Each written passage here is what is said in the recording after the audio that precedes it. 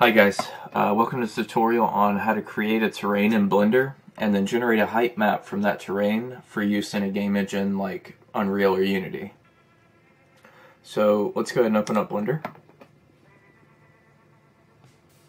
And once it's open, there's a few things we need to set up.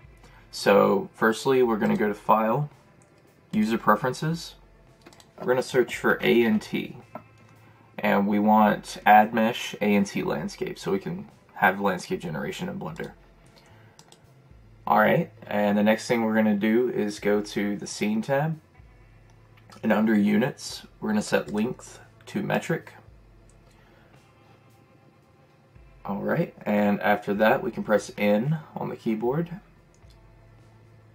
to bring up this tab, and we need to set under View, Clip, we need to set the end clip to a high value so we can see our terrain, because we're going to make it to scale, the scale that we actually want in the game engine. So we can go ahead and delete everything in the scene and hit Shift A to add a mesh and go to landscape. Alright. Now it's going to bring up an operator panel, and there's a good bit of settings here. I'm only going to cover what we need to actually have a landscape. I won't go over how you can create different types of landscapes, just what we need. So select mesh size and set it to 4,000. That's going to be a 4-kilometer terrain. And we also need to set noise size to 4,000. And then we need to set our height to something however high you want it to be, say 600 meters. And then it's still a flat plane, so we need to set plateau to a high value so that it doesn't just cut off. Go ahead and play with these settings and pause the video, and once you've gotten what you like, we'll go over how to generate the height map. Alright, so once you've gotten the terrain that you want, we can set the subdivisions to something higher, say 512, and that's going to bring out a lot more detail in the terrain. Alright, we need to go to the Material tab and create a new material. And under Shading, we're going to make sure it's shadeless. And then we can go to the Texture tab and create a new texture. And we're going to set its type to Blend. And we're going to come under Colors, and we're going to tick Ramp. And we need to set this black here. We need to set the alpha to 1 so that it's solid.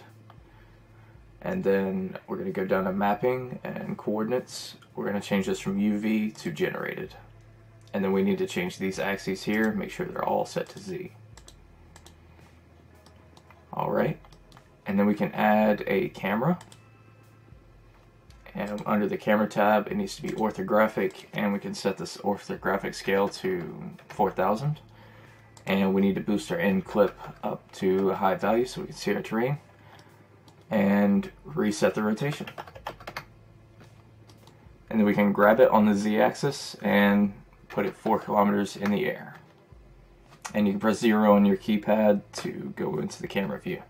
So let's go to the Render tab and set the resolution to something like 513 by 513. Reason being, a height map is always a power of 2 plus 1.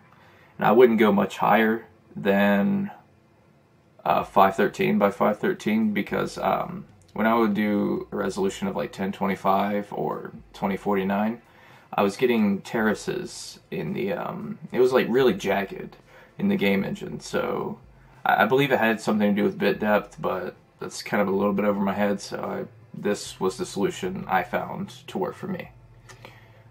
So yeah, just set your height map resolution to something like 513 or lower. That's up to you.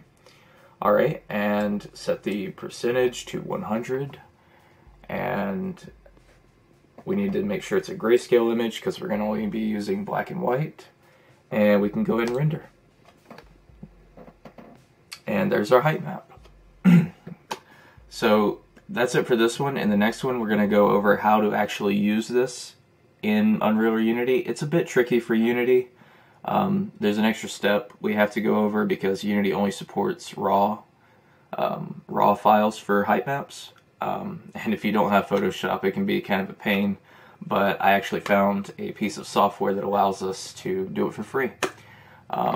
So yeah, Unreal's a bit easier, but we'll cover both. But yeah, thanks for watching. See you in the next one, hopefully.